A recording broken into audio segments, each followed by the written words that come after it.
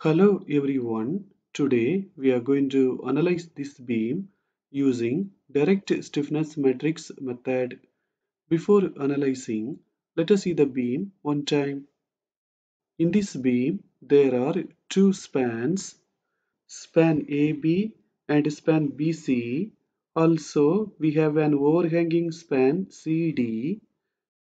In the span AB, we have a point load which is acting in the center.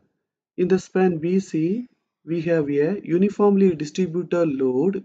It is acting for the full span. In the overhanging span CD, we have a point load in the point D. In the point A, we have a fixed support. In the points B and C, we have hinged supports. In the point C, we have two moments MCB and MCD. To find MCD, we have to multiply this load with the overhanging distance 2. This load is acting in the clockwise direction, so MCD will be acting in the anti-clockwise direction. So with the load, we have to apply a negative sign. Minus 15 into 2, we will get minus 30 kilonewton meter. The values of MCD and MCB will be same, but both of them will be acting in the opposite directions. We know that MCD is acting in the anti-clockwise direction. That is why we have got the value negative. But MCB is acting in the clockwise direction, so that will be positive. In the point C, we have calculated both of the moments. For the further analysis, we don't have to consider the overhanging span and the moment MCD. Now let us find the fixed end moments and reactions. First, let us find them in the span AB. In the span AB, we have a point load 72 kilonewton and it is acting in the center. The formulas to find the fixed end moments are minus WL upon 8 and positive WL upon 8. Here W is 72 and L is 4. Let us apply both of them. After the calculation, we are getting M of AB and M of BA. Now let us find the vertical reactions RA and RB1. For that, we have to divide the load 72 by 2. When we do that, we are getting 36 kilonewton. Now let us find the fixed end moments and reactions in the span BC. In the span BC, we have uniformly distributed load 24 kilonewton per meter and it is acting for the full span. The formulas to find the fixed end moments are minus WL square upon 12 and WL square upon 12. Here W is 24 and L is 5. Let us apply both of them. After the calculation, we are getting M of BC and M of CB. Now let us find the reactions RB2 and RC1. For that, we have to multiply the UDL 24 with the distance 5 and then we have to divide that by 2. When we do that, for RB2 and RC1, we are getting 60 kilonewton. In this beam, in the points B and C, there are hinged supports. So in these points, there will be slope. So the kinematic indeterminacy of the beam is 2. In the point B, we have theta B, and in the point C, we have theta C. Now let us make the coordinates diagram. We know that in this analysis, we have two coordinates. We have the coordinates in the points B and C. Because in these points only, we have the slope. The coordinates should be made in the clockwise direction. We know the formula to find the displacements. Delta matrix is equal to K matrix inverse into P matrix minus PL matrix. In this analysis, we have two coordinates. So inside the delta matrix, P matrix and PL matrix, we will have two values. The size of the stiffness matrix will be 2 cross 2. That means inside the matrix we will have 2 rows and 2 columns. In this formula, now let us find the PL matrix. First, let us find PL1. Our first coordinate is in the point B.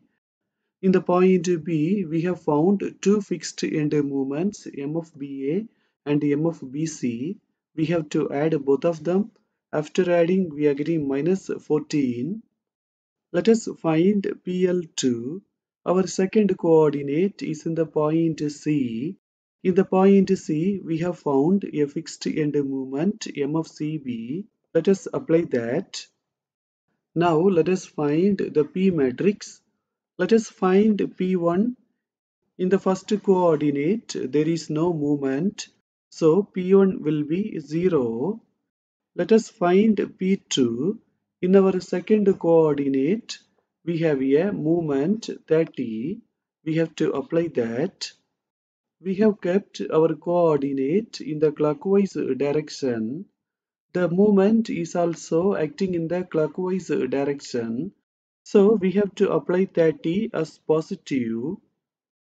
In this formula, now we are going to find the stiffness matrix. Before making the stiffness matrix, we have to make the stiffness element matrix for the spans. First, let us make the stiffness element matrix in the span AB. Length of AB is 4, so instead of L, let us apply 4 in all of the members. Our first coordinate is in the point B. In the first coordinate, we have the moment MBA. MBA represents the last column and the last row. So let us name the last row and the last column as 1. Now let us strike out unwanted rows and columns. We do not want RA, so let us strike out the first column and the first row. We do not want MAB, so let us strike out the second row and the second column. We do not want RB1, so let us strike out the third row and the third column. We have only one member remaining, that is K11. 1 into EI, we will get EI. Now let us make the element stiffness matrix for the span BC. Length of BC is 5, so instead of L, let us apply 5 in all of the members. In the first coordinate, we have the moment MBC. MBC represents the second column and the second row. So let us denote the second row and the second column as 1. In the second coordinate, we have the moment MCB. MCB represent the last column and the last row. So let us denote the last row and the last column as 2. Now let us strike out the unwanted elements.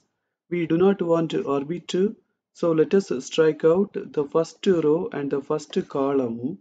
We do not want RC1, so let us strike out the third row and the third column.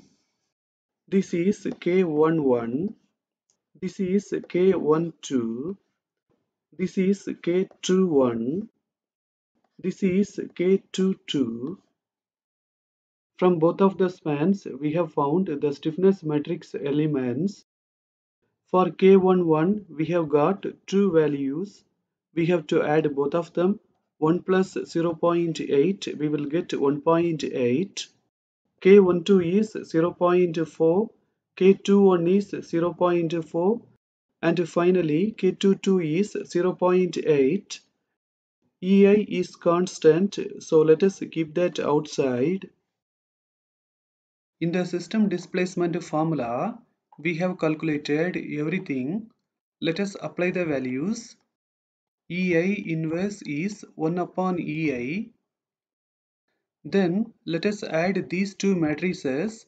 After adding, we are getting this. For this matrix, we have to find the inverse. We can apply all of the values in the calculator and get the inverse.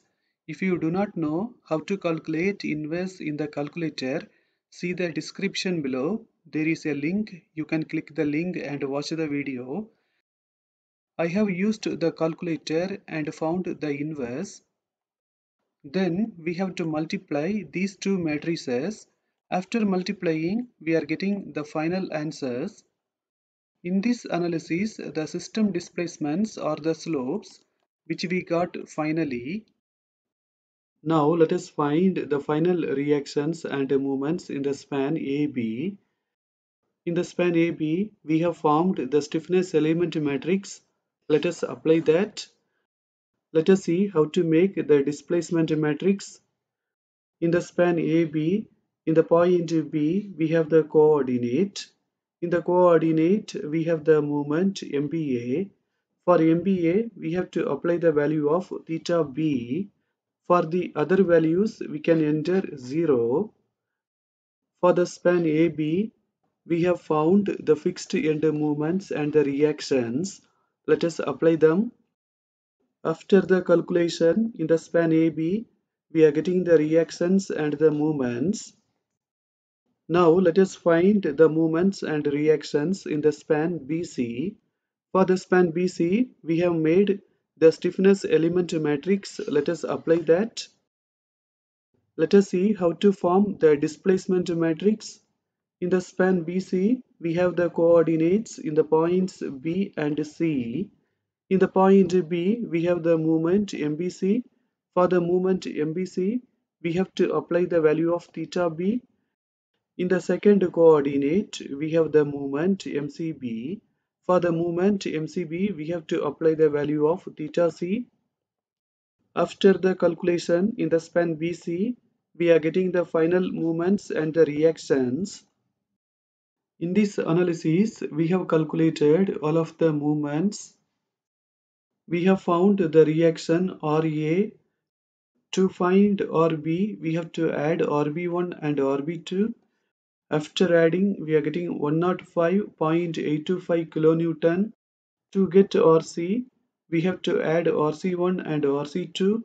RC1 we have found. Let us find RC2. This point load is acting downwards, so RC2 will be acting upwards. Let us apply that. After adding these two values, we are getting 70.8 kilonewton. Here you can see the shear force diagram.